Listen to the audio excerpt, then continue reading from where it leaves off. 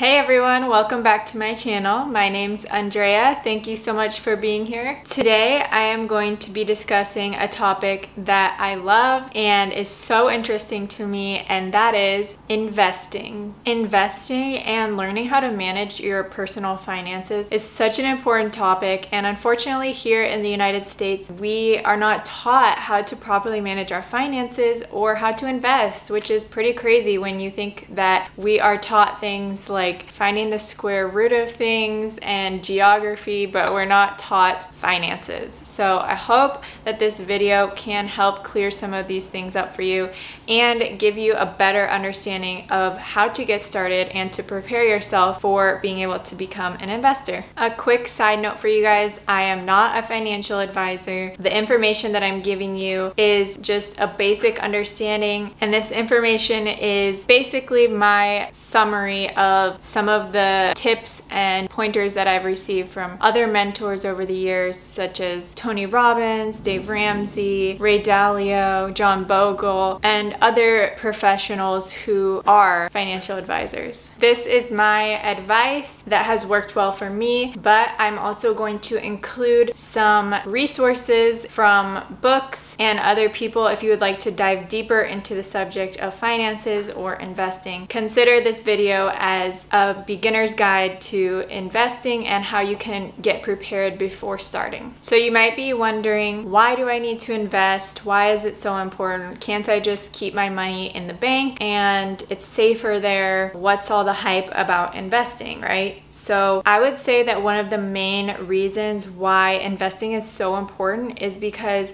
every single year, due to inflation, your money is actually going down in value. So if you are not investing, your money is actually going to be going down in value each year by an average of about 3%. So you might be thinking, well, I don't have to worry about that because my money's in a money market account. It gives me returns. I get interest on my money that sits there. But actually the interest rates are so low that it still doesn't outweigh the fact that your money is losing value.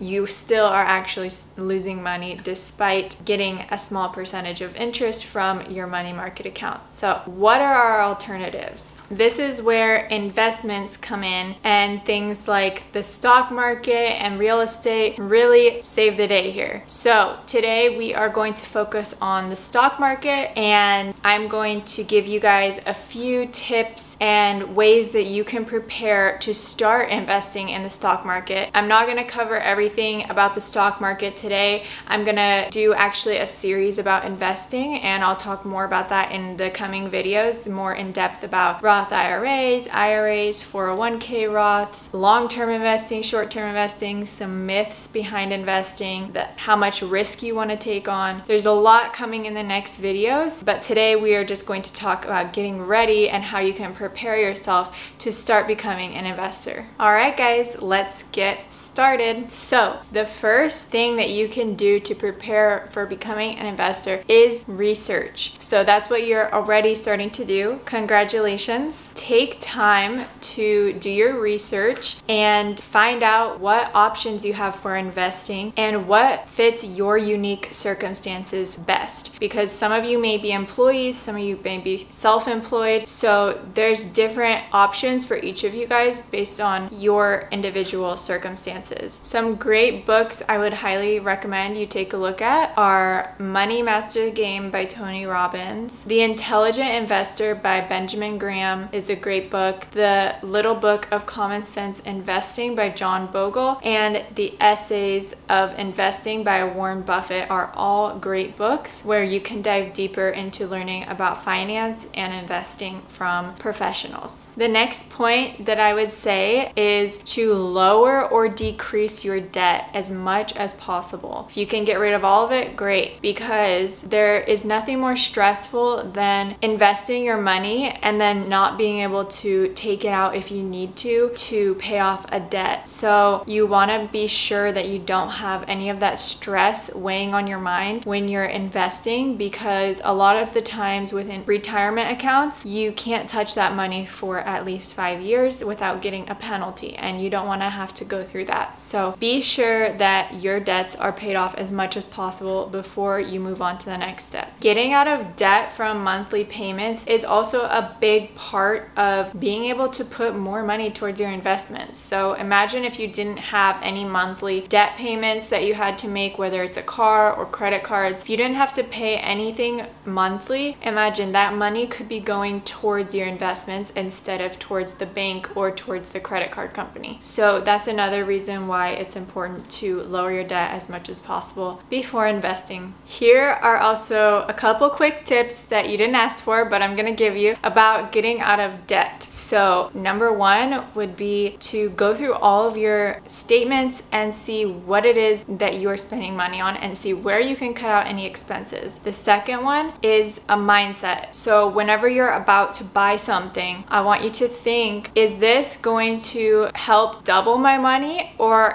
is money just leaving the door? So whenever you're buying something, it's great to think if what you're buying is an investment or if you're just spending money to spend money. So definitely get rid of those extra expenses that are not helping to move you forward. The next point for getting yourself as prepared as possible before investing is to have 3 to 6 months of expenses saved up. Why is this a good reason? This is because if there was a financial crisis or you lost your job, where is the first place you would turn? It's either to cash in the bank or a credit card until you can find another job or whatever situation, until you're able to pay off the medical bills, whatever it is. So instead of turning to a credit card, you'll have this cash saved in the bank. This also is great to have before investing, because as many people probably know that sometimes investing may be risky. It depends on your risk tolerance, but it also helps to balance out that risk knowing that you have a chunk of cash in the bank, and even if something were to happen to your other finances, you would still have that money there. It's just a great backup, and it helps you probably to sleep better at night. If you would like to learn more about getting out of debt or saving your 3 to 6 months of expenses, I highly suggest checking out Dave Ramsey. He really helps with encouraging people and educating people on how they can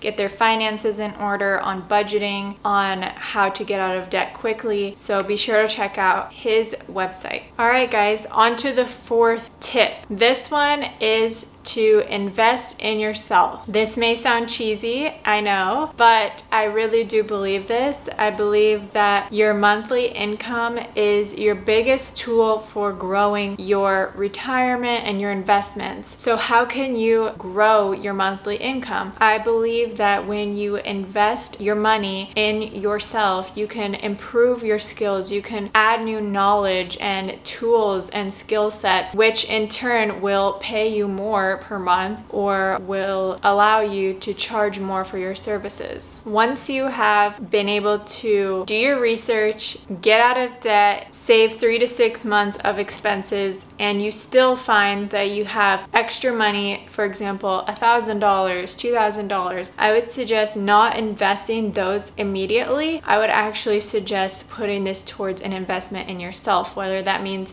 taking a course, finding new books to read, something like this, where you can improve and grow your knowledge and skill sets. Increasing your monthly income is so important because it allows you to diversify that money by taking the money that is made from your business and putting it into other investments such as real estate or stocks, which we will talk more about later. In this step, you might also consider investing in yourself, investing in a business that you're growing or a business that you're currently developing or working on in the future. future, this money can go towards your business as well. So that's also an investment in yourself, because your business is growing, and when your business grows, it will in turn pay you more, which you can invest. All right, we made it to the fun part. So now we are to the investing. So what is the recommended amount that you should put towards your investment accounts each month? That is about 15%. So that might sound like a lot to you, but you don't have to start with 15%. You can start with whatever you can afford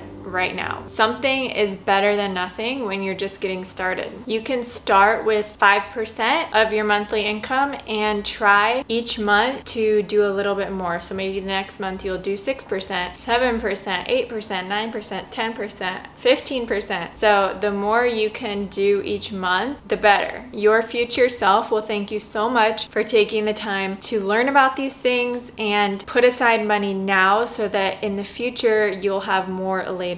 All right, guys, this is the end of the video. Thank you so much for staying around, and I hope that you could find some value in this video. If you did, please be sure to give it a like, subscribe, and hit the bell button to be notified when I post next. So if there is a topic that I didn't cover about investing today, it's going to be in the next videos. We're going to keep diving deeper into investing and learning a bit more about it. But if there's any questions that come to your mind right now that you would like me to cover, please be sure to leave a comment down below. Let me know so that I can be sure to cover it in my next videos. All right, guys, thank you so much, and I will see you next time. Bye.